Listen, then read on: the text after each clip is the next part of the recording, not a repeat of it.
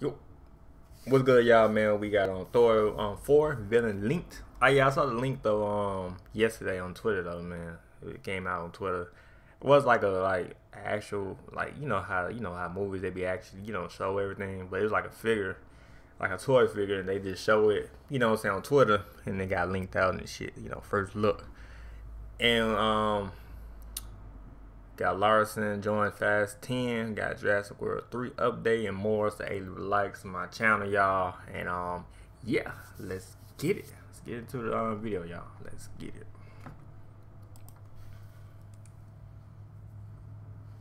Hey guys, thanks so much for clicking on this video. My name is Chris. Finally, we have enough movie news so I can bring you a side flick. Some of the stuff we're going to be talking about here today is hopefully the last time we have to mention the Will Smith Oscar situation, because he recently just got officially banned for... Yeah, he said 10 years, man. 10 years, this for that.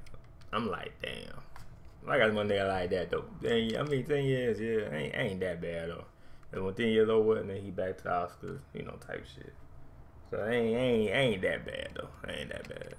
For the Oscars, I want to talk about what that'll do to his career. We got some toy leaks and promotional looks of Thor: Love and Thunder, giving us our first real good look at Christian Bale as the villain in this movie, and there's controversial opinions. Brie Larson. I kind of figured that. Controversial. Kind of figured that it's gonna be somebody negative saying something about the toy. Type shit. Oh, the link. Fast and Furious 10. Jurassic World going. Oh, Brie from. Oh, okay. Crazy with their villain dinosaur. That along with so much more. So I'm gonna need you guys to give me your opinions down below with everything we discuss here today. Got the Marvel join Fast and Furious 10. Yeah. I always love hearing everyone's different point of view on the movie news, but also don't be forgetting, hit that subscribe button, man. Alright, so jumping into our first movie news story here today. It's been a while since we've talked about a movie that is smaller but deserves a little bit of the spotlight. What I discussed in here has it, Jeffrey Dean Morgan will battle an evil ventriloquist doll in a horror movie titled Felix. The movie is looking to star Jeffrey Dean Morgan and Benjamin Evan Answorth, who you might know from the haunting of Bly Manor. The film is being described as Super 8 meets Child's Play.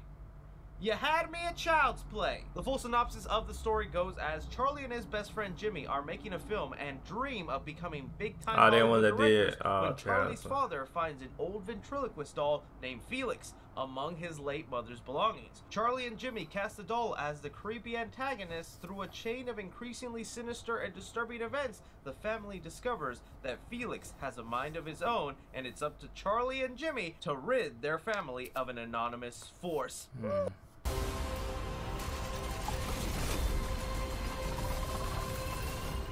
Well, I cannot wait for this movie, okay? You guys know I am a big fan of Chucky, okay? I love me the Child's Play franchise, but it's not just because of that amazing killer doll. I'm just a sucker for the subgenre of little murderous doll. I got a kick as a kid watching demonic toys. I'm still holding out for the day that Puppet Master gets a high-budget reboot. And yes, when we do get movies like Annabelle, it's hard to categorize those as killer doll movies when you watch the film, Annabelle really doesn't do anything but turn her head and sit there. Yeah, and then disappear too, type shit. I want me a horror movie where the doll is full on standing up, walking, trying to slash some people up, just doing something interesting. And you know what? This sounds like it possibly could be it. Now, they could very likely go the route where the doll is just still the entire movie, where it's just sitting there turning its head, you look away, it's one spot, then it's another spot. But with them mentioning it's like Child's Play and that this doll has a mind of its own, I'm hoping they go full out with this ventriloquist doll. That also, like, that's just a great premise. You're two kids wanting to make a little movie in your house or backyard, you find this creepy doll and you're like, oh, let's make a creepy doll movie, except the doll is actually alive. So yeah, I saw this, I heard about it, thought it was interesting, wanted to bring it to your guys' attention. You hear about Jeffrey Dean Morgan starring in a killer doll movie, how do you feel about it? Moving on from there, I know people are sick and tired of talking of the Will Smith situation, and I'm right there with you, okay? Feels like everywhere I turn. Yeah, I ain't gonna lie, I'm done with this situation. I mean, I've been done with this situation since it came out, but a lot of people keep talking about it though. I mean, it's cool to talk about it. Shit, I don't bother me though. Not at all though. No cap.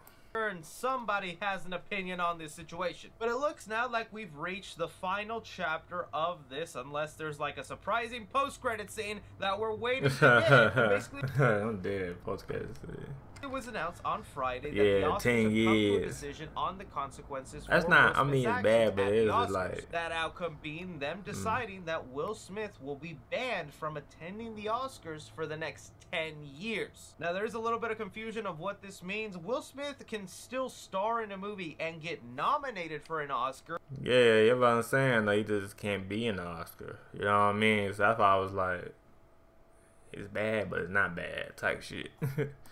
But if he does, he's not allowed to Yeah, show up and claim his award in person. And look, I really want to bring this up just because I think it's such a fascinating look on what will happen now to Will Smith's career. Because now you think, well, if I can't show up to the Oscars and have my award in person, do my whole speech, do I really want to be making movies that might earn me Oscar recognition? Like, he has this movie up and coming where he's said to be playing a slave, and that was getting a lot of Oscar attention. I believe that's supposed to be coming out this year, and I wonder, you know, if it's as good as his performance as King Richard, will he even be nominated for the Oscars knowing that he can't attend? And you might think, well, that's perfectly fine. Will Smith has had a very diverse career. He's done action movies, comedies, serious films. The man can do it all. Yeah, but we've heard already so many other studios put their Will Smith movie on hold. We had Bad Boy that has now been put on hold. Bad Boy was trying to come out, and they put on hold. They're like, hold on, we're gonna be a bit on hold though, but your ass tripping though.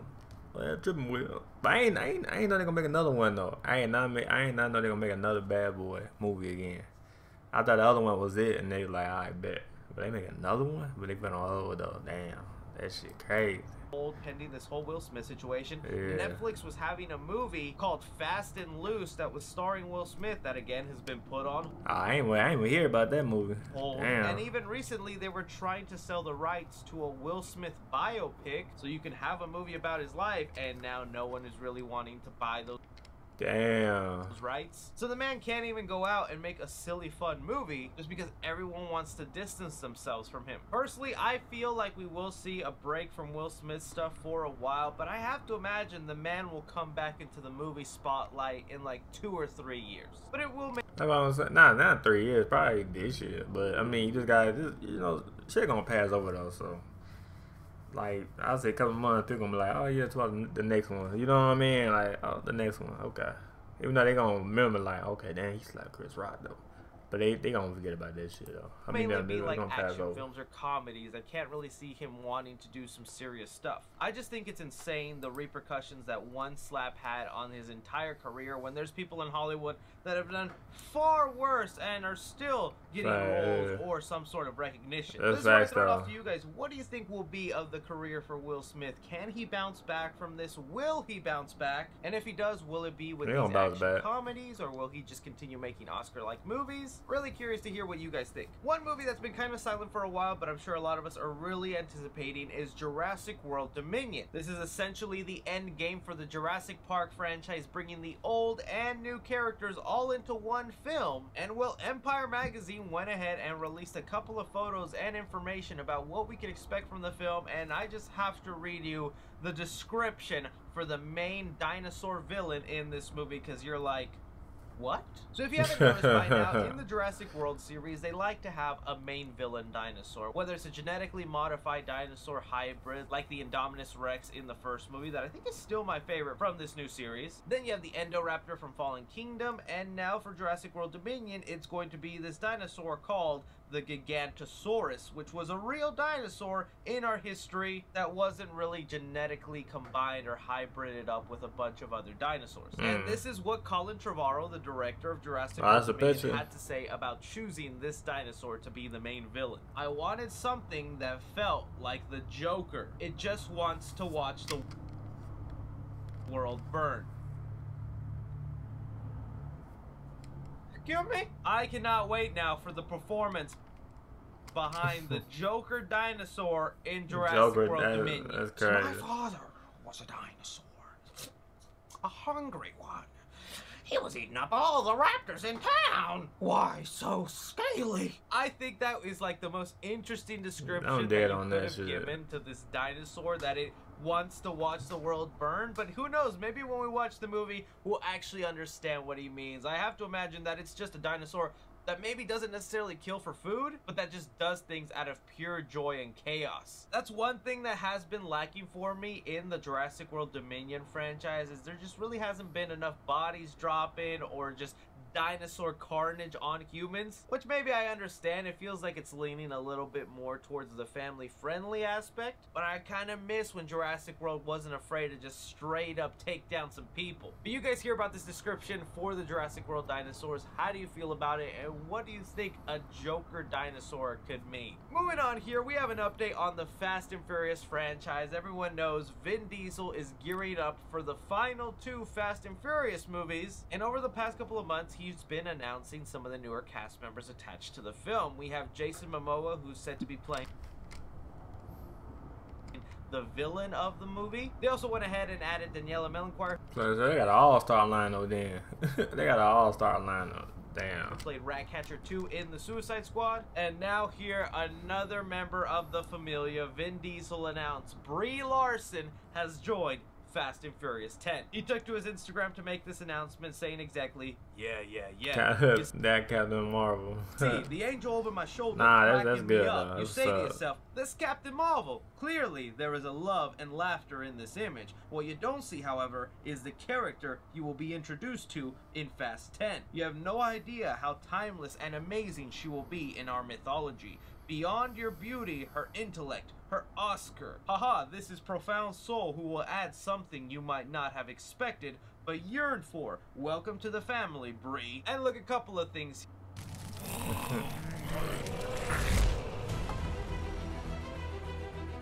here. I never really thought I would see someone like Brie Larson joining the Fast Yeah, that's what I said. Same shit.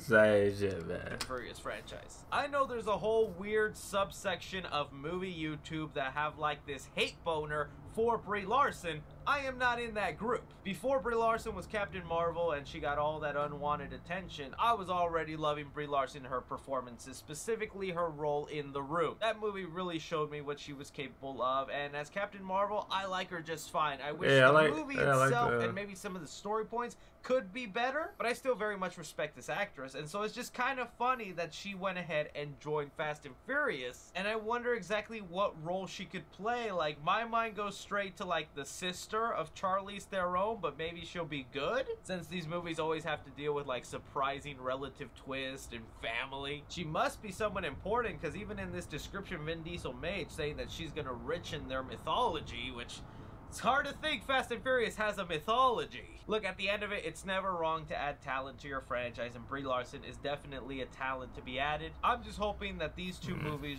really go ahead and end this franchise on a high note without getting too ridiculous, because Fast 9 was the first Fast and Furious movie in like a long time that I just didn't enjoy that much. But I throw it off to you guys. You hear Brie Larson has officially joined Fast and Furious 10. How does that make you feel? And any thoughts and theories to who she could be playing? Bringing it here to Thor Love and Thunder, we have recently gotten some toy leaks that went ahead and showed us our first look to something a lot of us have been wondering. What is Christian Bale going to be looking like as Gore the God Butcher? And these toys ain't that pretty. So one, these are Marvel Legends figures.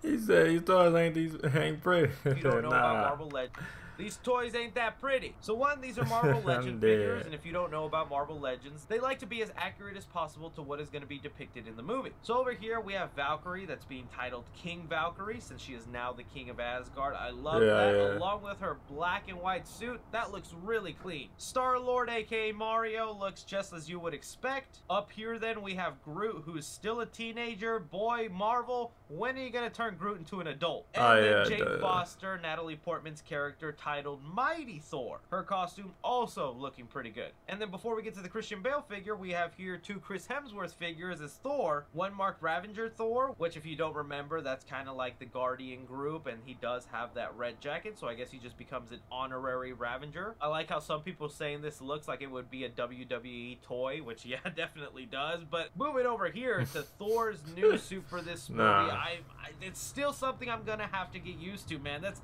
a lot of gold, and that's a bold helmet. Maybe it'll actually look really good once the visual effects are put in place and it's in motion doing whatever it does. But I gotta admit, like, this is gonna be a look I'm really gonna have to get used to. And so will fans of Gore the God Butcher, because right here, this toy is not really doing my boy Christian Bale any favors. It really just looks like Voldemort if he had plastic surgery and finally got a nose. Luckily though, after some time, people went ahead and found pictures of the side of the box, so we can see exactly what it'll look like in the movie, and it does look better than what the toy was presenting us with. I actually don't mind this look at all. I like some of these like scars they have running down his face. You could definitely see Christian Bale's features in this character, but there's still a handful of Marvel fans that are kind of disappointed with this look, since it just doesn't really resemble Gore from the comics when he has like this sort of flat inhuman-like nose. But then they would have really had to have CGI'd his face, and that effect would have been so noticeable to me throughout the whole movie, so I actually don't mind this, and Christian Bale can give out a good performance just using his natural face. But really, at the end of it, I just want a damn trailer for this movie. Like right now, I think it's broken the record of a Marvel film that hasn't gotten a trailer but that is close to release. This movie is like 3 months away and we haven't seen anything. Yeah, we ain't seen nothing. That in perspective for you,